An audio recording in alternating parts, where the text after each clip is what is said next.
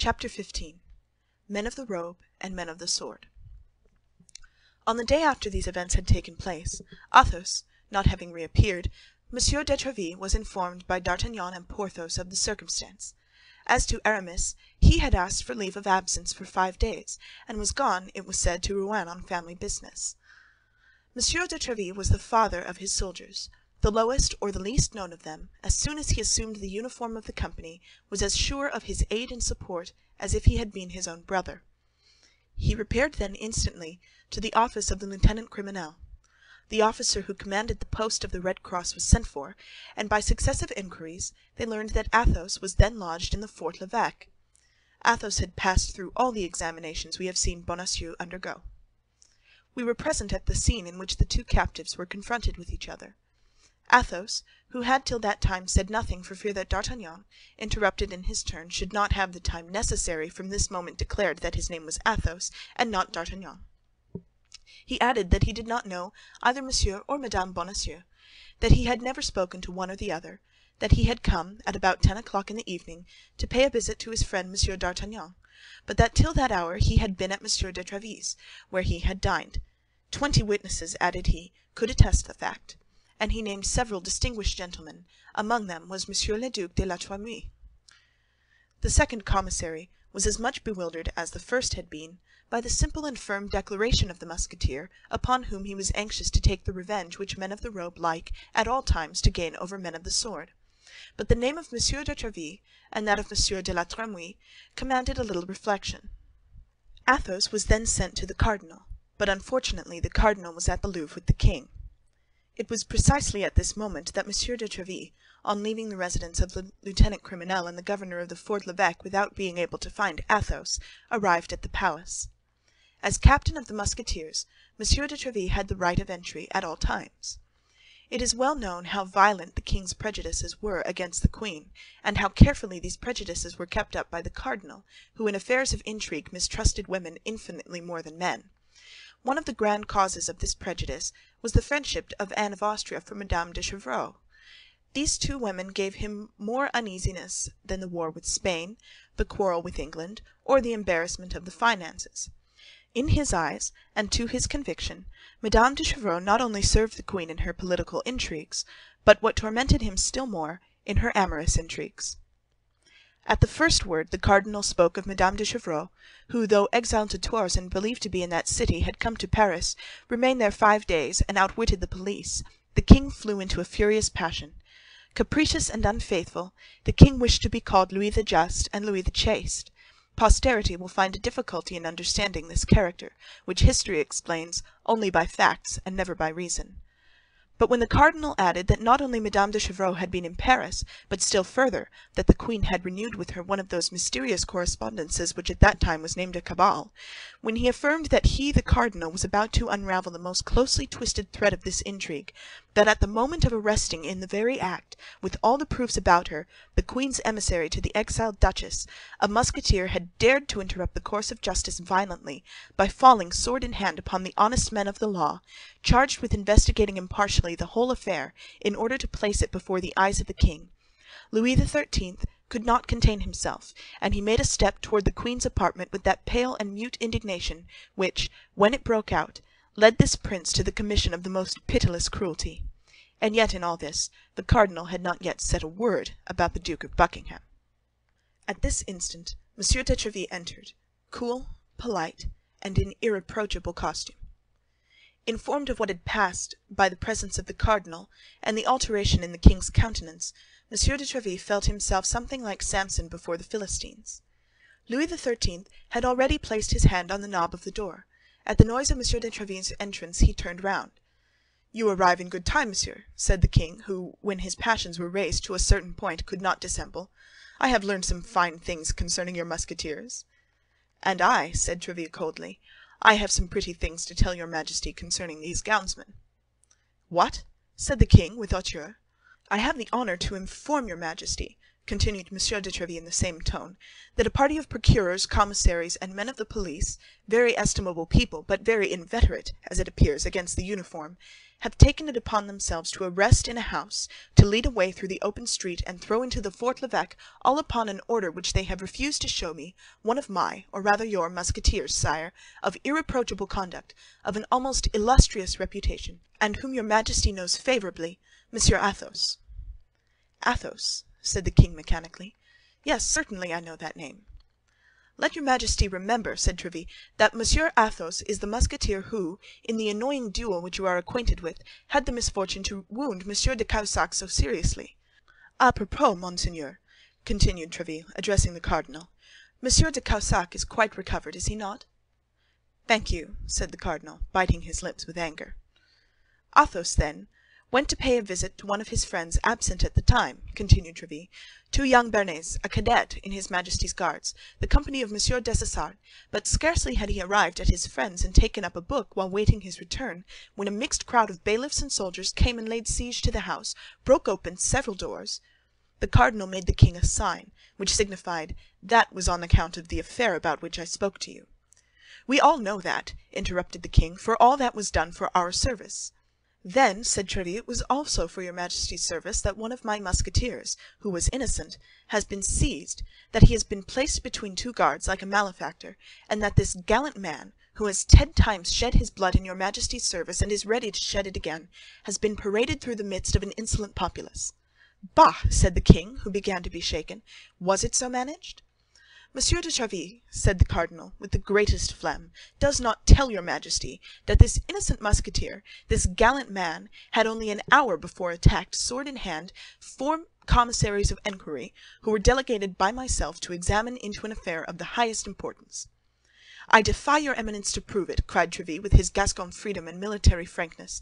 "For 1 hour before, Monsieur Athos, who, I will confide it to your Majesty, is really a man of the highest quality, did me the honor, after having dined with me, to be conversing in the saloon of my hôtel with the Duc de la Trémouille and the Comte de Châlus, who happened to be there." The king looked at the cardinal. "A written examination attests to it," said the cardinal, replying aloud to the mute interrogation of his Majesty, "and the ill-treated people have drawn up the following, which I have the honor to present to your Majesty." "And is the written report of the gownsman to be placed in comparison with the word of honor of a swordsman?" replied Tréville haughtily. "Come, come, Tréville, hold your tongue," said the king. "If his Eminence entertains any suspicion against one of my Musketeers," said Tréville, "the justice of Monsieur the Cardinal is so well known that I demand an inquiry." "In the house in which the judicial inquiry was made," continued the impassive cardinal, "there lodges, I believe, a young Béarnais, a friend of the Musketeer." "Your Eminence means Monsieur d'Artagnan?" "I mean the young man whom you patronize, Monsieur de Tréville." "Yes, your Eminence, it is the same." "Do you not suspect this young man of having given bad counsel?" "To Athos, a man double his age?" interrupted Tréville. "No, monseigneur. Besides, D'Artagnan passed the evening with me." "Well," said the cardinal, "everybody seems to have passed the evening with you." "Does your Eminence doubt my word?" said Tréville, with a brow flushed with anger. "No, God forbid," said the cardinal. "Only at what hour was he with you?" "Oh, as to that I can speak positively, your Eminence, for as he came in I remarked that it was but 9:30 by the clock, although I had believed it to be later." "At what hour did he leave your hôtel?" "At 10:30, an hour after the event." "Well," replied the cardinal, who could not for an instant suspect the loyalty of Tréville, and who felt that the victory was escaping him, "well, but Athos was taken in the house at the Rue des Fossoyeurs. Is one friend forbidden to visit another, or a Musketeer of my company to fraternize with a guard of Dessessart's company?" "Yes, when the house where he fraternizes is suspected." "That house is suspected, Tréville," said the king. "Perhaps you did not know it." "Indeed, sire, I did not. The house may be suspected, but I deny that it is so in the part of it inhabited by my Monsieur d'Artagnan; for I can affirm, sire, if I can believe what he says, that there does not exist a more devoted servant of your Majesty, or a more profound admirer of Monsieur the Cardinal." "Was it not this D'Artagnan who wounded Jussac one day, in that unfortunate encounter which took place near the convent of the Carmes Déchaussés?" asked the king, looking at the cardinal, who colored with vexation. "And the next day Bernajoux?" "Yes, sire, yes, it is the same. Your Majesty has a good memory." "Come, how shall we decide?" said the king. "That concerns your Majesty more than me," said the cardinal. "I should affirm the culpability." "And I deny it," said Tréville. "But his Majesty has judges, and these judges will decide." "That is best," said the king. "Send the case before the judges. It is their business to judge, and they shall judge." "Only," replied Tréville, "it is a sad thing that in the unfortunate times in which we live, the purest life, the most incontestable virtue, cannot exempt a man from infamy and persecution. The army, I will answer for it, will be but little pleased at being exposed to rigorous treatment on account of police affairs." The expression was imprudent, but M. de Tréville launched it with knowledge of his cause. He was desirous of an explosion, because in that case the mind throws forth fire, and fire enlightens. "Police affairs!" cried the king, taking up Tréville's words. "Police affairs! And what do you know about them, monsieur? Meddle with your Musketeers, and do not annoy me in this way. It appears, according to your account, that if by mischance a Musketeer is arrested, France is in danger. What a noise about a Musketeer! I would arrest 10 of them, 100, even all the company, and I would not allow a whisper." "From the moment they are suspected by your Majesty," said Tréville, "the Musketeers are guilty. Therefore you see me prepared to surrender my sword. For after having accused my soldiers, there can be no doubt that Monsieur the Cardinal will end by accusing me. It is best to constitute myself at once a prisoner with Athos, who is already arrested, and with D'Artagnan, who will most probably be arrested." "Gascon-headed man, will you have done?" said the king. "Sire," replied Tréville, without lowering his voice in the least, "either order my Musketeer to be restored to me, or let him be tried." "He shall be tried," said the cardinal. "Well, so much the better, for in that case I shall demand of his Majesty permission to plead for him." The king feared an outbreak. "If his Eminence," said he, "did not have personal motives—" The cardinal saw what the king was about to say, and interrupted him. "Pardon me," said he, "but the instant your Majesty considers me a prejudiced judge, I withdraw." "Come," said the king, "will you swear by my father that Athos was at your residence during the event, and that he took no part in it?" "By your glorious father and by yourself, whom I love and venerate above all the world, I swear it." "Be so kind as to reflect, sire," said the cardinal. "If we release the prisoner thus, we shall never know the truth." "Athos may always be found," replied Tréville, "ready to answer, when it shall please the gownsmen to interrogate him. He will not desert, Monsieur the Cardinal, be assured of that. I will answer for him." "No, he will not desert," said the king. "He can always be found, as Tréville said.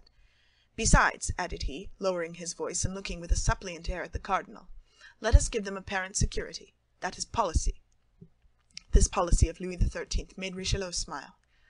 "Order it as you please, sire. You possess the right of pardon." "The right of pardoning only applies to the guilty," said Tréville, who was determined to have the last word, "and my Musketeer is innocent. It is not mercy, then, that you are about to accord, sire; it is justice." "And he is in the Fort l'Evêque?" said the king. "Yes, sire, in solitary confinement, in a dungeon, like the lowest criminal." "The devil!" murmured the king. "What must be done?" "Sign an order for his release, and all will be said," replied the cardinal. "I believe with your Majesty that Monsieur de Tréville's guarantee is more than sufficient." Tréville bowed very respectfully, with a joy that was not unmixed with fear. He would have preferred an obstinate resistance on the part of the cardinal to this sudden yielding. The king signed the order for release, and Tréville carried it away without delay. As he was about to leave the presence, the cardinal gave him a friendly smile and said, "A perfect harmony reigns, sire, between the leaders and the soldiers of your Musketeers, which must be profitable for the service and honorable to all." "He will play me some dog's trick or other, and that immediately," said Tréville. "One never has the last word with such a man. But let us be quick. The king may change his mind in an hour, and at all events it is more difficult to replace a man in the Fort l'Evêque or the Bastille who has got out, than to keep a prisoner there who is in." Monsieur de Tréville made his entrance triumphantly into the Fort l'Evêque, whence he delivered the Musketeer, whose peaceful indifference had not for a moment abandoned him. The first time he saw D'Artagnan, "You have come off well," said he to him. "There is your Jussac thrust paid for. There still remains that of Bernajoux, but you must not be too confident." As to the rest, Monsieur de Tréville had good reason to mistrust the cardinal and to think that all was not over, for scarcely had the captain of the Musketeers closed the door after him than his Eminence said to the king, "Now that we are at length by ourselves, we will, if your Majesty pleases, converse seriously. Sire, Buckingham has been in Paris 5 days, and only left this morning."